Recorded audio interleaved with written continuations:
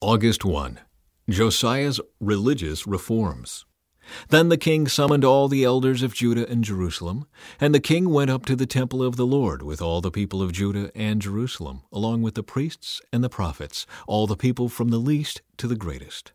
There the king read to them the entire book of the covenant that had been found in the Lord's temple. The king took his place of authority beside the pillar and renewed the covenant in the Lord's presence. He pledged to obey the Lord by keeping all his commands, laws, and decrees with all his heart and soul. In this way he confirmed all the terms of the covenant that were written in the scroll, and all the people pledged themselves to the covenant. Then the king instructed Hilkiah the high priest and the priests of the second rank and the temple gatekeepers to remove from the Lord's temple all the articles that were used to worship Baal, Asherah, and all the powers of the heavens. The king had all these things burned outside Jerusalem on the terraces of the Kidron Valley, and he carried the ashes away to Bethel. He did away with the idolatrous priests who had been appointed by the previous kings of Judah, for they had offered sacrifices at the pagan shrines throughout Judah and even in the vicinity of Jerusalem.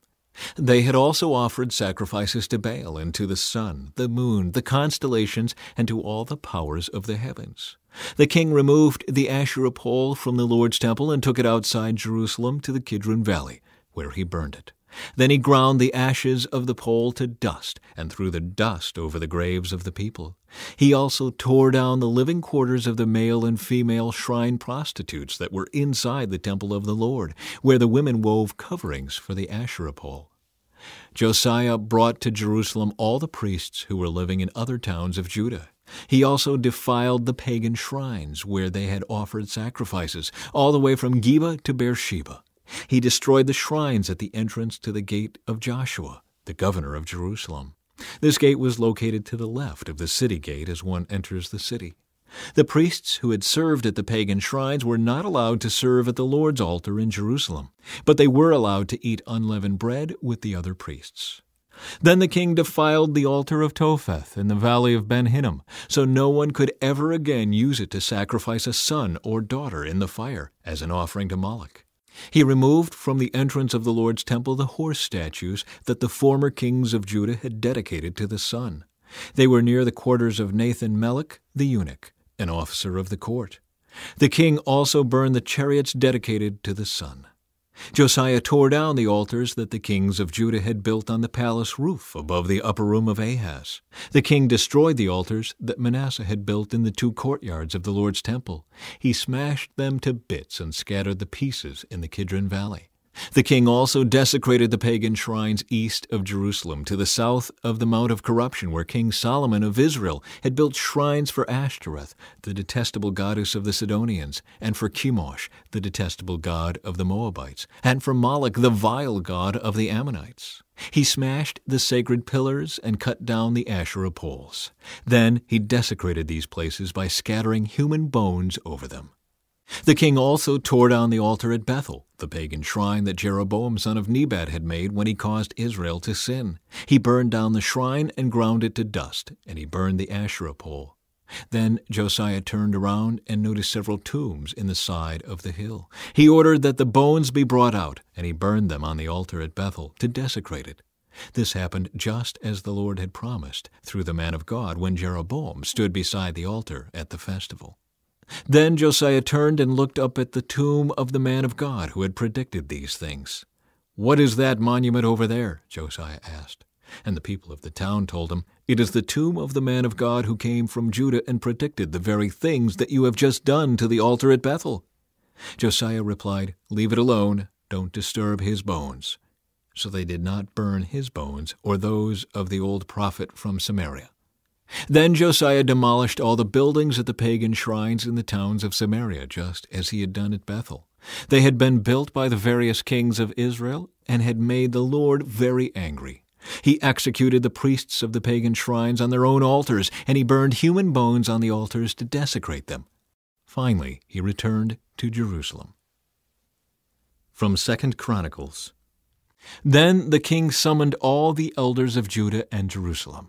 And the king went up to the temple of the Lord with all the people of Judah and Jerusalem, along with the priests and the Levites. all the people from the greatest to the least. There the king read to them the entire book of the covenant that had been found in the Lord's temple. The king took his place of authority beside the pillar and renewed the covenant in the Lord's presence. He pledged to obey the Lord by keeping all his commands, laws, and decrees with all his heart and soul. He promised to obey all the terms of the covenant that were written in the scroll, and he required everyone in Jerusalem and the people of Benjamin to make a similar pledge. The people of Jerusalem did so, renewing their covenant with God, the God of their ancestors. So Josiah removed all detestable idols from the entire land of Israel and required everyone to worship the Lord their God. And throughout the rest of his lifetime, they did not turn away from the Lord, the God of their ancestors. From 2 Kings, Josiah celebrates Passover. King Josiah then issued this order to all the people: "You must celebrate the Passover to the Lord your God as required in this book of the covenant." There had not been a Passover celebration like that since the time when the judges ruled in Israel, nor throughout all the years of the kings of Israel and Judah. This Passover was celebrated to the Lord in Jerusalem in the 18th year of King Josiah's reign. Josiah also got rid of the mediums and psychics, the household gods, the idols, and every other kind of detestable practice, both in Jerusalem and throughout the land of Judah. He did this in obedience to the laws written in the scroll that Hilkiah the priest had found in the Lord's temple. Never before had there been a king like Josiah, who turned to the Lord with all his heart and soul and strength, obeying all the laws of Moses, and there has never been a king like him since. Even so, the Lord was very angry with Judah because of all the wicked things Manasseh had done to provoke him. For the Lord said, "I will also banish Judah from my presence, just as I have banished Israel. And I will reject my chosen city of Jerusalem and the temple where my name was to be honored." The rest of the events in Josiah's reign and all his deeds are recorded in the book of the history of the kings of Judah. From 2 Chronicles. Then Josiah announced that the Passover of the Lord would be celebrated in Jerusalem, and so the Passover lamb was slaughtered on the 14th day of the first month. Josiah also assigned the priests to their duties and encouraged them in their work at the temple of the Lord. He issued this order to the Levites, who were to teach all Israel and who had been set apart to serve the Lord: "Put the holy ark in the temple that was built by Solomon, son of David, the king of Israel. You no longer need to carry it back and forth on your shoulders. Now spend your time serving the Lord your God and his people Israel. Report for duty according to the family divisions of your ancestors, following the directions of King David of Israel and the directions of his son Solomon. Then stand in the sanctuary at the place appointed for your family division and help the families assigned to you as they bring their offerings to the temple. Slaughter the Passover lambs, purify yourselves, and prepare to help those who come. Follow all the directions that the Lord gave through Moses." Then Josiah provided 30,000 lambs and young goats for the people's Passover offerings, along with 3,000 cattle, all from the king's own flocks and herds. The king's officials also made willing contributions to the people, priests, and Levites. Hilkiah, Zechariah, and Jehiel, the administrators of God's temple, gave the priests 2,600 lambs and young goats and 300 cattle as Passover offerings. The Levite leaders, Conaniah and his brothers Shemaiah and Nethanel, as well as Hashabiah, Jeiel, and Jozabad, gave 5,000 lambs and young goats and 500 cattle to the Levites for their Passover offerings. When everything was ready for the Passover celebration, the priests and the Levites took their places, organized by their divisions as the king had commanded. The Levites then slaughtered the Passover lambs and presented the blood to the priests, who sprinkled the blood on the altar while the Levites prepared the animals. They divided the burnt offerings among the people by their family groups, so they could offer them to the Lord as prescribed in the book of Moses. They did the same with the cattle. Then they roasted the Passover lambs as prescribed, and they boiled the holy offerings in pots, kettles, and pans, and brought them out quickly so the people could eat them. Afterward, the Levites prepared Passover offerings for themselves and for the priests, the descendants of Aaron, because the priests had been busy from morning till night offering the burnt offerings and the fat portions. The Levites took responsibility for all these preparations.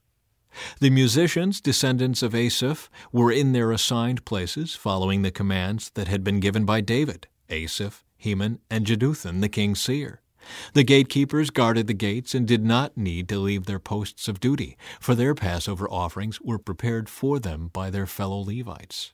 The entire ceremony for the Lord's Passover was completed that day. All the burnt offerings were sacrificed on the altar of the Lord, as King Josiah had commanded. All the Israelites present in Jerusalem celebrated Passover and the festival of unleavened bread for 7 days. Never since the time of the prophet Samuel had there been such a Passover.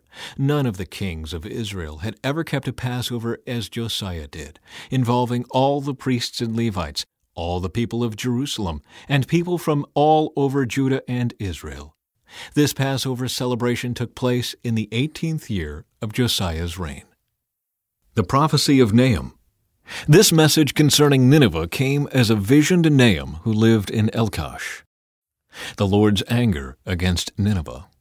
The Lord is a jealous God, filled with vengeance and rage. He takes revenge on all who oppose him and continues to rage against his enemies. The Lord is slow to get angry, but his power is great, and he never lets the guilty go unpunished. He displays his power in the whirlwind and the storm. The billowing clouds are the dust beneath his feet. At his command, the oceans dry up, and the rivers disappear. The lush pastures of Bashan and Carmel fade, and the green forests of Lebanon wither. In his presence, the mountains quake, and the hills melt away. The earth trembles, and its people are destroyed.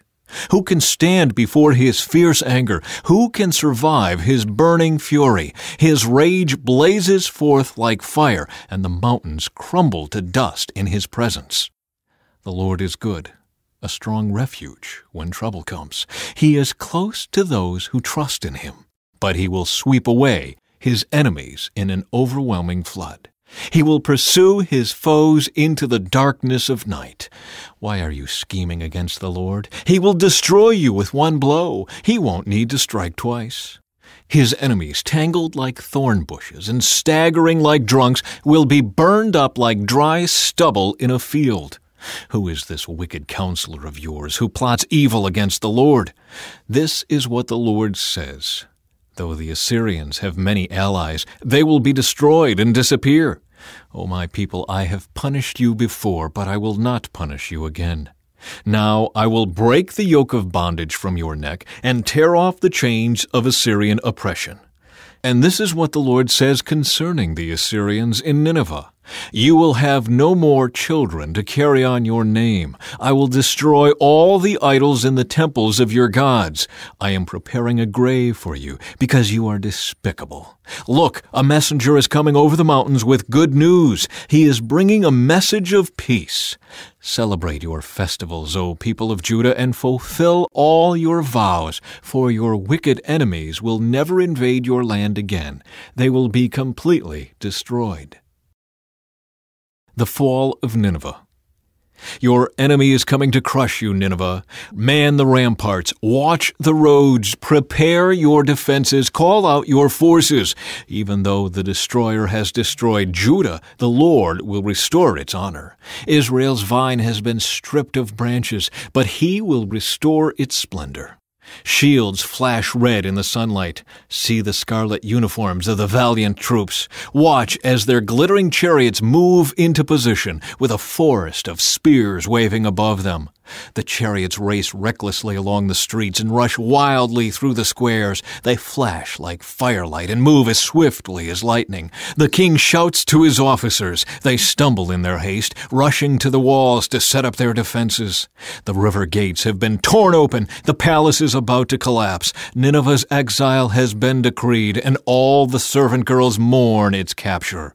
They moan like doves and beat their breasts in sorrow. Nineveh is like a leaking water reservoir. The people are slipping away. Stop! Stop! Someone shouts, but no one even looks back. Loot the silver, plunder the gold. There's no end to Nineveh's treasures, its vast, uncounted wealth. Soon the city is plundered, empty and ruined. Hearts melt and knees shake. The people stand aghast, their faces pale and trembling. Where now is that great Nineveh, that den filled with young lions? It was a place where people, like lions and their cubs, walked freely and without fear. The lion tore up meat for his cubs and strangled prey for his mate. He filled his den with prey, his caverns with his plunder.